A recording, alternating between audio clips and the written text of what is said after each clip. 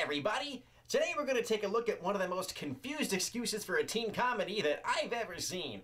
It's all about being yourself and joining the crowd and being original and copying others and how much fun it is to be a cheerleader, unless it's obviously not. That's right, this... You stop right there! Lockie? As a man who never got to be a cheerleader, I will not stand idly by while you shit on this movie. You came all the way from Australia to prevent a movie review? I sensed something unpleasant was about to happen, and you're the biggest jerk I know, so I figured it was your doing. And my precognition was right! Hold on. You were never a cheerleader? No, we don't really have that sort of thing in Australia. Then what the fuck are you doing here? Well, I bloody wanted to be a cheerleader, didn't I? I mean, we saw it all the time on television and in movies. It looked way better than rugby. It's like a celebration, mate, you know? I mean, not of physical prowess or athletic ability, but of strangers coming together for no other purpose but to have a good fucking time, eh? And oh man, to have been the guy responsible for all those people coming together and cheering somebody on. Man, that would have been a dream come true. Well, that's weird. You can go home now. I'm warning you, I did not take a 22-hour flight on the basis of a vague psychic impression just to sit here and watch you rip apart the best cheerleading movie ever made. What? This movie is crap! How dare you sully the name of Bring It On! Oh, for the love of ass. You want to defend the honor of Bring It On? Then fine. Do it. This is my weird-ass friend Lochlan Danuse, and this is Bring It On.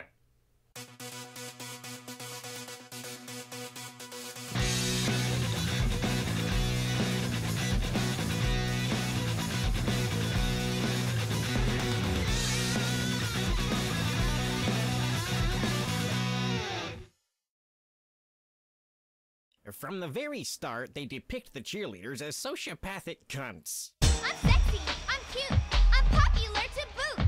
I'm bitchin', great hair, the boys all love to stare. I'm wanted, I'm hot, I'm everything you're not. I'm pretty, I'm cool, I dominate the school. They're doing a cheer about how cool it is to be a cheerleader. That is fucking dumb. You're fucking dumb. Oh, they said bitchin'. I don't think you can say bitchin' at a high school pep rally. Who am I? Just guess. Guys wanna touch my chest. This might be weird and all, but none of you were all that stacked. Dude, What? they're in high school. They're also arrogant shitheads. Who gives a fuck? I'm major, I roar, I swear I'm not a whore. Again, how is this appropriate? Would you stop whining every 2 seconds and watch the movie? Have you seen my show? Hate us 'cause we're beautiful, well we don't like you either. We're cheerleaders, we are cheerleaders. Oh good, they are the villains. This'll be interesting. They do some roll call thing that cheerleaders don't do because they don't cheer about themselves, but you don't care about most of them because they aren't really characters. I sizzle, I scorch, but now I pass the torch. The ballots are in, and one girl had to win. She's perky, she's fun, and now she's #1 can kick in torrents. Torrents!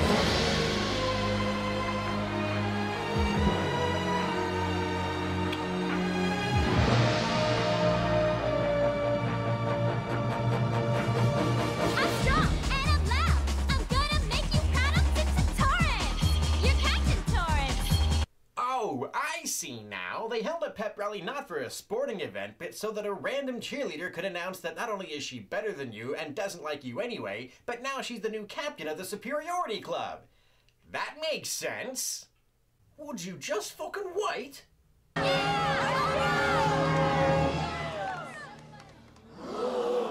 Oh my God! Nice rat! Oh, baby! Check out the Hooters!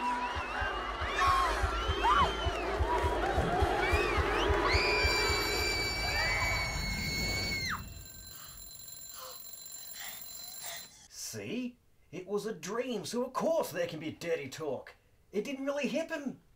That's why you watch, before you complain. No, you're right. All those sociopathic megalomaniacal tendencies belong to one girl and not the whole squad. My mistake. She woke up because it was a nightmare? It only became a nightmare when she was vulnerable and exposed to the masses. As long as she and her crew were talking down to everyone, everything was fine. She's an ice queen, Lockie, and I'm afraid that's that. So her boyfriend picks her up for school even though he's more of a plot point than a character, and they give us some sly exposition. So are you excited? Oh, yeah! It's college tour? I'm really stoked, you know? It's just, you know, I'm gonna miss you. Really? Your boyfriend is leaving for college while you're in a teen comedy. No, not really. Yeah! But next year, it'll be you and me reunited at Cal State Dominguez Hills. I'll be the experienced sophomore, you'll be the hot new freshman. Yep, it'll be just like high school, only better. Dorm rooms. Yeah, instead of making out in our bedrooms while our parents are away, we can make out on a bread box while my roommate watches instead of doing his trigonometry. Holy fuck, do they go to school at the Mushroom Kingdom? Remember, when you get captain, act surprised, okay? Don't jinx me. Yes, feed the monster's ego. She is not a bloody monster! Oh, Aaron, come to one last practice. You know you're still our favorite cheerleader. Aw, Please. I'm sorry, guys, I gotta run. You're not staying for the vote? Hey, I really gotta beat traffic. I can't be late for orientation. But I really Hey. Trust me, you're gonna get it. Oh, look who's all demanding and selfish about her boyfriend staying and witnessing her meaningless and guaranteed victory instead of being understanding about the fact that he has somewhere he has to be to further his actual life. If you squint, it kind of looks like a monster. And I know that your new captain will keep the tradition alive, leading you to the record 6th National Cheerleading Championship you know is yours. So, let's meet your new leader, Torrance Shipman. Okay, so not exactly a pep rally this time, but Torrance is the new captain. Yes, the dream was to show how anxious she was about it. Yeah, it was pretty intense. Shut up. Torrance goes to work right away attempting to teach the squad how to do a wolf wall. What's a wolf swap? Only the hardest pyramid known to cheerleading and mankind. Good to know even the cheerleaders don't consider themselves men. That's not what that means! Anyway... They finally get their pyramid right, and then... Carver, can you cradle out? You bet I can. Okay, ready? 1, 2, down, up! What the fuck happened? Well, she was supposed to cradle out. Yeah, I heard that, and I don't know what it meant, but she didn't fucking do it, I can tell you that! She didn't do anything! She just suddenly screamed and threw herself on the ground! No. No! Let's look at that again! 1, 2, down, up! Either she threw herself at the ground, or she screamed because she saw it zooming up to punch her in the face! Look, it was just shoddy editing. Oh! You don't say. I got Captain. Yeah, and you sent a girl to the hospital on your first day. Aye, Captain. You were listening on the phone? Or he was at school that day. When kids get hurt at school, the students tend to hear about it. Well, he's younger than her, so he's probably not in high school. And that high school is an Adobe fortress, so if they can't fit 7th and 8th grades in there, they have some serious structuring problems. Can we just watch the bloody movie? Yes, let's go full teen angst mode. Well, this blistering academic schedule shouldn't get in your way. You should be happy about that. Why can't you accept the fact that I'm not a genius? Oh, boy. If you studied half as much as you cheer, you'd be in great shape. Your priorities are... No, those are your priorities. Mine are just fine. Mother of Al, you actually like this shit? You know, mothers have killed to get their daughters on squads.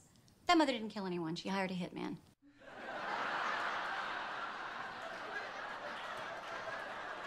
Everyone, we have a new student transferring from Mission Hills High School in Los Angeles. Mission Hill? I love that show. Maybe this movie just got a lot better.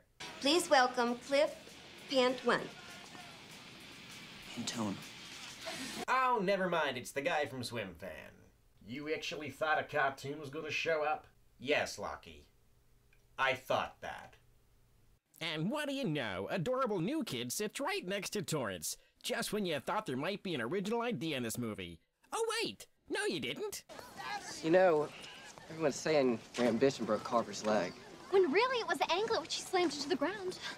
You know, I agree it wasn't your fault since she threw herself at the ground, but maybe joking about her severe injury isn't a great tone to set for your run as captain. Oh, and speaking of being captain, it's time to choose Carver's replacement. Be aggressive. Be aggressive. Oh good, a tryouts montage of comedically hopeless nobodies. Oh, stop, it's funny! Yeah, in the same way that watching a guy at work reenacting a Family Guy scene by butchering both the voices and the punchlines is funny. It seems embarrassing. Not funny. I guess it does. Well, we're gonna skip all that comedy and cut right to the arrival of our next main character. Her name is Missy, and for some reason, the cheerleaders detest her. Can she yell? We'll try and I'll do. Awesome! Oh wow! Like totally freaked me out, I mean right on! The tour, sure, number 1. I transferred from Los Angeles. Your school has no gymnastics team. This is a last resort. You've got to admit, that was classic. I admit no such thing. I will, however, admit that it seems to me if your school is the size of the Magic Kingdom, you should have a team for everything. Besides, is there nowhere else for her to join a gymnastics team? It has to be at her school? Okay, ignoring that goalpost shift, the team isn't amused, and they give Missy what for? Do it. Front handspring, step out, round off back handspring, step out, round off back handspring, full twisting layout.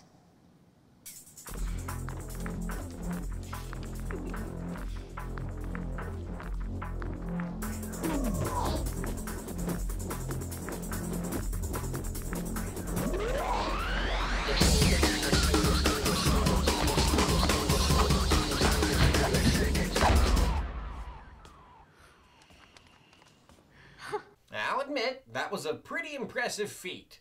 Finally! That's what I would have said had she actually done what she were told.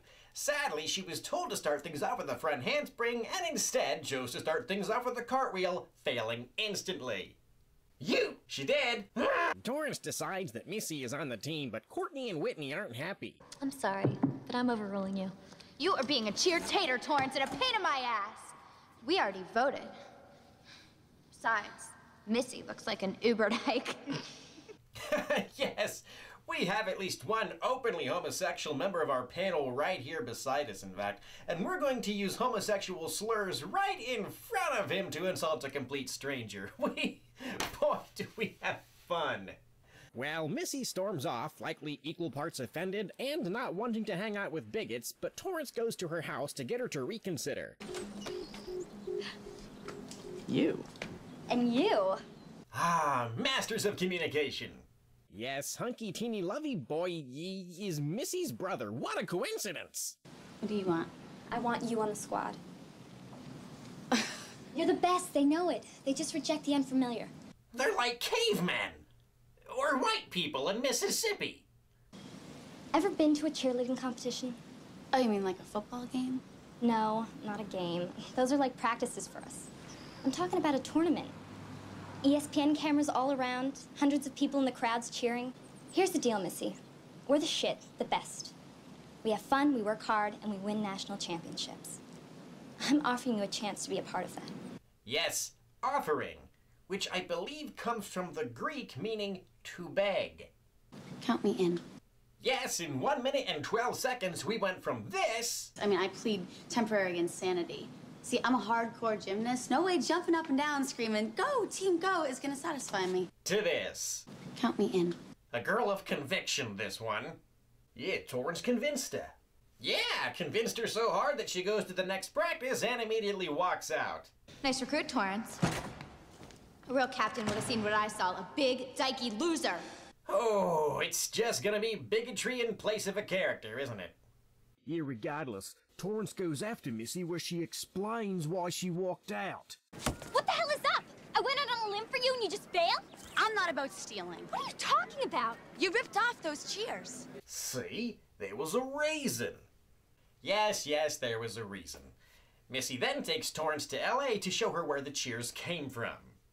Of course, they may not get there for a while, seeing as how the Beetle's doors are unlocked, which means the car isn't going over 15 miles per hour. You really are a persnickety douchebag, aren't you? Lo and behold, the two arrive at another high school and see the local cheer squad doing the exact same cheer. With Torrance in shock, they head back to their car but are stopped on the way. Hey! You guys enjoy the show? Ready to share those trophies? Can we just beat these Buffies down so I can go home? I'm on curfew, girl. Then they could feel good about sending Raggedy Ann up here to jack us for our cheers. Raggedy Ann. Ugly redhead with a video camera permanently attached to her hand. Y'all been coming up here for years trying to steal our routines. And you've never done anything about it until now? You wait until the ugly redhead isn't recording you to come out and complain about it? Y'all been coming up here for years trying to steal our routines. And we just love seeing them on ESPN. What are you talking about? What in the fuckest of fucks do you think they're talking about? Do you remember where you are? Do you remember why you're there? Great Lincoln's mustache! That was a stupid fucking line. I think you might be. No! That question made no fucking sense! We've had the best squad around for years, but no one's been able to see what we can do. Oh, but you better believe all that's gonna change this year. I'm captain, and I guarantee you we will make it to nationals. Oh, good! 25 minutes in and the movie has a protagonist. What? Torrance is the protagonist! Are you fucking daffy? Torrance is a power-hungry egomaniac who denies reality to serve her own selfish needs. That's a villain. What? This other chick, whose name I didn't quite catch, is standing up to the team that's been holding down and ripping off her squad for years. And she's doing so in a strong and triumphant way. She is the heroine. So just hand over the tape you made tonight. We'll call it even for now. Oh, bloody hell. Now what? They watch Red videotape them for years and do nothing. And then they stomp up on Torrance, who they did not see with a camera, and demand she hand over a videotape. I'm starting to see why this team isn't exactly full of winners. Our heroes then walk away, leaving the villains to scurry back home. Do you know what this means? My entire cheerleading career has been a lie. Well, on the bright side, it's only cheerleading. I am only cheerleading. Oh, honey. Honey, that's so sad. Do you believe in curses? I'm starting to. This past summer, at cheer camp, all the new seniors had to do a dare. See, there's this thing called a spirit stick, and it can never, ever touch the ground. Orange Shipman, your mission, should you choose to accept it, and you better, is to capture the spirit stick and drop it in front of the entire camp. So it's a mission, not a dare. And she doesn't have to do it. It's totally a dare. Don't be all semantical. Okay, fine. It's a dare. And she doesn't have to do it. She does so. Well, what if she doesn't? Well, I don't fucking... So yeah, she walks up and drops the spirit stick, effectively cursing herself. Why did she do that again? It was a dare! So? You have to do a dare?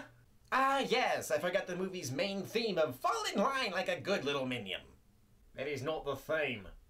Then why would Torrance obey when Red ordered her to curse herself? And why the fuck would she do that anyway? What does the squad gain from having a member under a cheerleader curse? And if she's cursed, how is she overwhelmingly voted captain? And what does Red being a routine thief have to do with being cursed? A major truth was revealed to her. How is that bad? Would you just let me enjoy my movie? No. Anyway, Torrance informs her team about Red's years of thievery. I put this to the entire squad. Swear you guys didn't know. We can't go to regionals with a stolen routine. It's too risky. Except for all those times it apparently led us to victory with zero negative effects. But hey, being the villains... I don't give a shit. We learned that routine fair and square. Except for the stealing part. Don't punish the squad for Big Red's mistake. This isn't about cheating. This is about winning. Ah, there's the old Toro spirit. What's their school motto again? Ah, yes. Fuck the poor. We're rich kids and we want things. Torrance tries to call her boyfriend for advice, but he's never available since going to college, and we get another scene featuring Jim Brewer's stillborn demon spawn. It's not my fault you're in love with a big gay cheerleader who won't return your phone calls. Thankfully, Torrance is as tired of gay cheerleader jokes as I am, and unplugs her brother's controller so hard the game in the console ceases to exist. Speaking of gay cheerleaders, remember when I said there was an openly gay cheerleader? Well, it doesn't much matter, but his name is Les, and he's currently driving our main characters to a football game. What is your sexuality? Well, Jan's straight. Well, I'm controversial. Are you trying to tell me you speak fag? Remember that time that one straight girl got mad and stormed away because some other straight girl called her a dyke? I do, and I seem to remember it being you. How about you pull a 180 now and call an actual gay guy a fag, you dumb cunt? Yeah, that is kind of weird. Are you trying to tell me you speak fag? Oh, fluently. I get it. Using homosexual slurs towards straight people is a major fucking offense, but using said language against actual gay people is cute. What the fuck, movie? So it's game time, and the stands are filled for a team that never wins. Yes, the entire point of the football team is that they are the most incompetent football team in the history of the universe. That's their only joke. Anyway, this whole scene is all a bunch of filler until a cheer comes along that most of the cheerleaders aren't really all that into, during which Cliff takes a moment to smile at Torrance.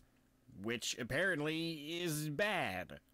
You're like totally his eye candy. God, I can't believe you'd do that to Aaron. Do what? Especially with him. What are you talking about? Oh, don't play dumb. We're better at it than you. You're having cheer sex with him. What now? Fucking cheer sex, Lockie. Yeah, they storm smiling at it. Yeah, a guy in the crowd that loves the cheerleaders more than the football team, the crowd that is into the cheerleaders even when this guy himself is not, smiled at Torrance. And they called it... I don't even want to say it again. Cheer sex? It's so stupid. But at least Torrance had the same reaction to it that my soul did. You're having cheer sex with him. On the play. It's called against. Anyway, 4 of the girls from the Clover Squad show up to crash the Toro's fun. We're the best, our team's too cool, we got the class to rock this school. Aw, yeah! We bad, we got the team, we can't be had. We're the best, so score them points, you win the game, we'll rock this joint. Go Toros, go Toros, go, go, go Toros, go Toros, go Toros, go, go, go Toros. Tried to steal our bit, but you look like shit, but we're the ones who are down with it. They drove all that way to walk in for 30 seconds and tell them that they suck?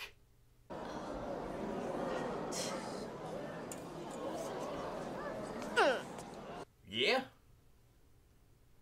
I mean, it worked.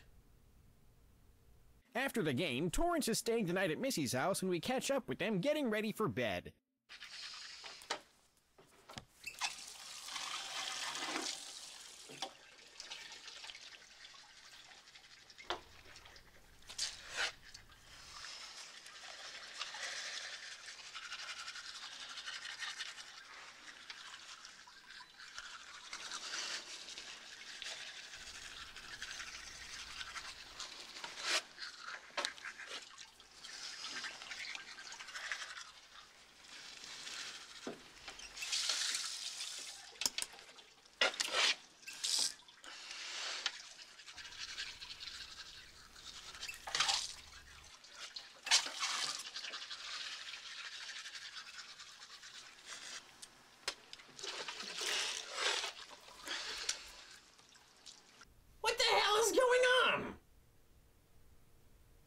In the morning, Torrance finally gets a hold of her boyfriend, who basically tells her the plot doesn't matter.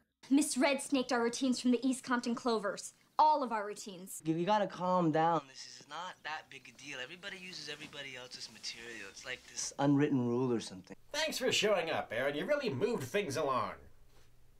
We can't do their routine at regionals because they're gonna do their routine at regionals. Come on, Tor. You need a new routine. That's all. No problem. In other words, All the characters with passion in this movie are drama queens getting worked up over bullshit.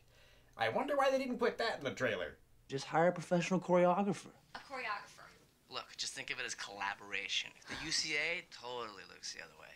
Except they don't, and you both know that. But whatever, fuck the rules. You're already stealing one routine, why not buy a routine from a militant freak? I take you to be the captain, which means you'll probably need more work than anyone. Look, you don't... But... No. Don't speak. Don't think. Listen and learn. I feel like this movie thinks that cheerleading is funny. Well, not cheerleading itself, but caring about cheerleading. What do you mean? It is funny. No, there are jokes and one-liners in the movie that do make me chuckle. I am a choreographer. That's what I do. You are cheerleaders. Cheerleaders are dancers who have gone retarded. Okay, you see that right there? That was funny. But that's not what I'm talking about. You see, every character in this movie seems to care about what they're doing. We even have this militant cheermeister who shows up, treating everything like some kind of life and death serious art. And that seems to be the real joke. It's not a movie about cheerleaders or cheerleading. It's a movie built around the idea that it's okay to make fun of taking this stuff seriously. It ends up looking more like a mockery of cheerleading, and that sucks away the fun because that's just mean. Oh, I thought you made fun of cheerleaders. I do make fun of cheerleaders, but I'm also not going to spend millions of dollars to shit on someone's preferred pastime. Obviously, guys like me were not the target audience. Cynical clackers? Sure. But I'd wager you could make a good movie out of competitive cheerleading. I'd say you could make a good movie out of just about anything if you put thought into it instead of just a slathering of lazy cliches and spite. Oh, so the protagonist of the baddies, everything's cliche, and the movie's actually a prank on its target audience. It seems that way, yes. Anyway, after their choreography montage thing, there's a love connection scene between Cliff and Torrance that actually works really well, until the interrupted kiss cliche. And then they go off to state regionals. Oh no, look who's here. It's those people we knew would be here! Oh no! The Clovers go out and do their routine, which I'm sure is great, or something, and the Toros suddenly see another squad doing the exact same routine they bought from their choreographer. They stole our routine! That we paid some guy to make for us, which is against the rules. That's totally unfair. It's the curse. What? The spirit stick curse. No, this is not a spirit stick curse. This is you cheated and didn't bother checking your dealer's history. This is not black magic. This is you suck as a leader. Naturally, the Toros are the very next squad, and instead of throwing in the towel, they humiliate themselves by doing the exact same routine and outing themselves as blatant cheaters. Torrance Shipman? Yes. Tad Freeman, Universal Cheer Association. We have a problem. The script? Oh, fuck off. Does the name Sparky Pilastri mean anything to you? Sparky Pilastri? Apparently he's been peddling the same routine up and down the California coast. 6 squads total. But since there's no precedent for this, there is nothing in the rule books that forbids it. It's simply frowned upon, and I suppose we can't disqualify you on those grounds alone. See? It wasn't against the rules, you whacker. Well, shave my face and slap my ass. It's not actually against the rules. It's just something the rule makers don't want you to do. As defending champions, you are guaranteed a bid to Florida, but know that we'll be watching you. And they actually get a free pass to the next level of competition anyway, making this entire segment of the movie completely moot. Clearly, I'm the idiot here. What are you doing? You're wrecking everything I built. Hey, it's not totally her fault. I was the one that hooked up. This season should have been gravy, okay? I handpicked a squad. I delivered an idiot-proof routine. Platter, Nationals, hello? Hi, Red. You know that routine you delivered? Well, the team that made it up is here and already used it. So, you're mad because the Toros embarrassed themselves by duplicating the routine from the wrong people? Also, you graduated high school. Why do you care? Look, the truth is, I was a real leader, okay? I did what I had to do to win a Nationals, and ever since I handed the reins over to you, you've run my squad straight into the ground. Yeah, don't buy routines, Torrance. You steal them, duh! If I made any mistake as a squad leader, it wasn't borrowing cheers. It was announcing you as my successor. That and not learning the difference between borrowing and stealing. And again, she seems to be upset because the Toros didn't use the routine that she stole from the Clovers, even though the Clovers just did that routine, so they still would have been humiliated for duplicating someone else's routine. What the fuck is her argument for superiority? And they still get a free pass to the next competition because they're defending champs, so why are people fucking upset? I hate to see you like this, all stressed out. It's not good for you. Maybe you're just not captain material, and there's nothing wrong with that. You want me to give up captain? Hey, let them deal with the politics. You just do what you do best, Tor. You cheer. First of all, this human ventriloquist dummy is a terrible boyfriend. Secondly, politics? What politics are involved in cheerleading? You know, pressure from the other squad members on the captain's decision-making and keeping everybody happy. You mean like earlier? Courtney, this is not a democracy, it's a cheerocracy.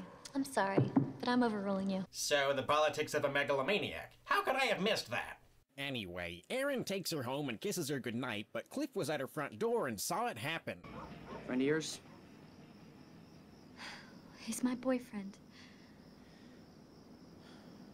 But Cliff, I can explain. No, it's cool.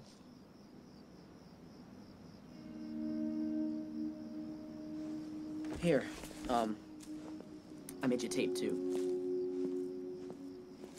Cliff!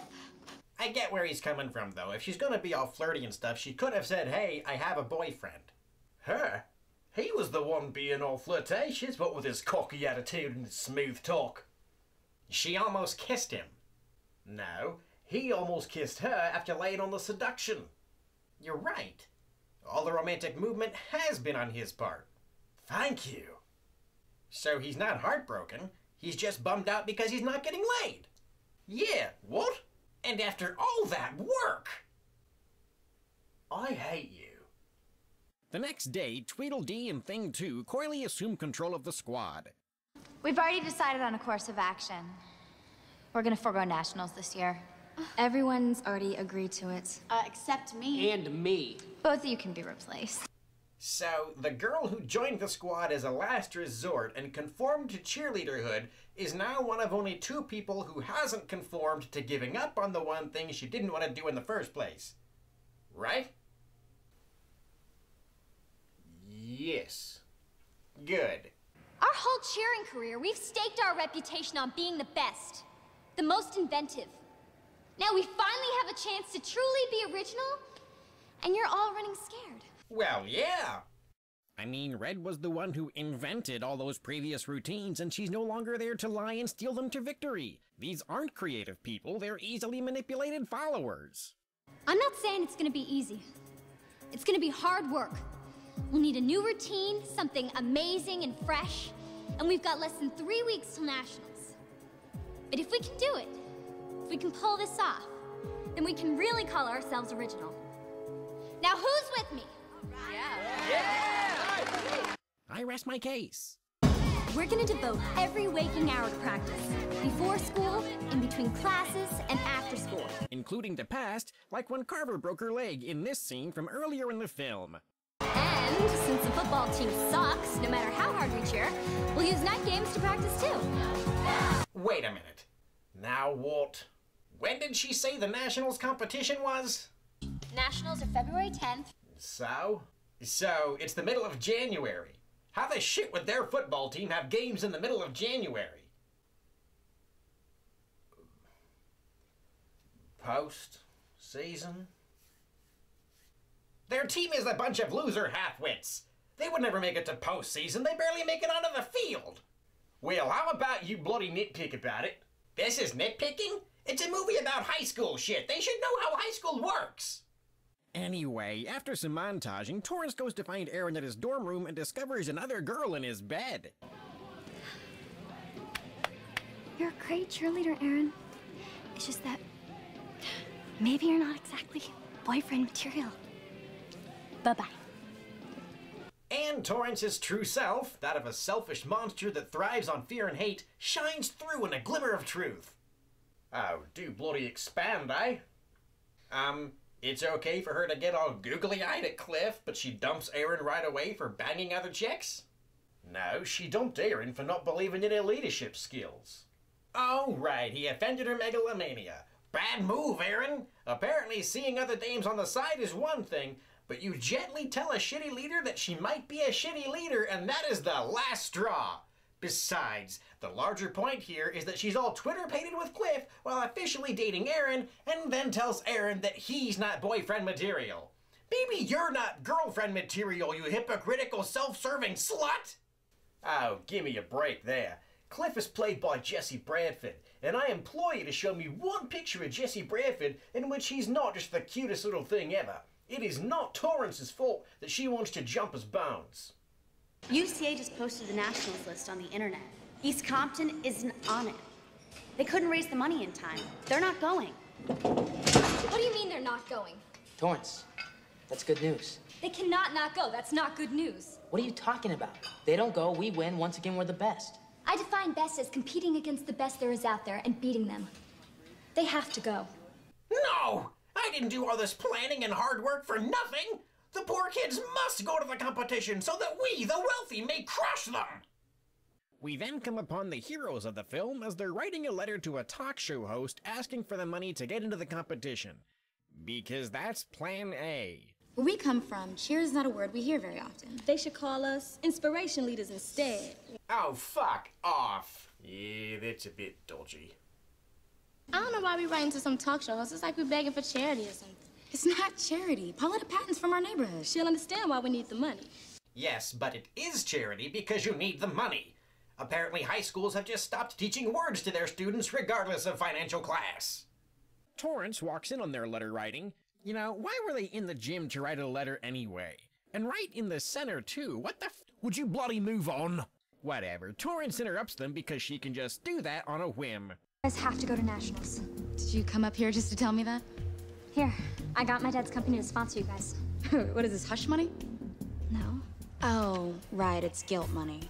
You pay our way in and you sleep better at night knowing how your whole world was based on one big old fat lie? No, foolish underdog. With this money, I guarantee your entrance into the competition wherein my cohorts and I will defeat you with a show of tumbling and pep, the likes of which the world has never seen. Torrance is not the villain. Well, you know what?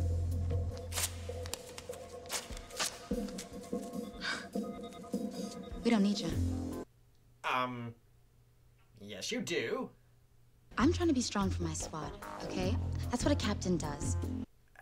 A captain tears up the check that secures that you and your squad get to go where you deserve? Obviously, she's showing independence and leadership. But they can't afford to go, so they're kind of not independent. Which means she just fucked her squad. Which strikes me as terrible leadership.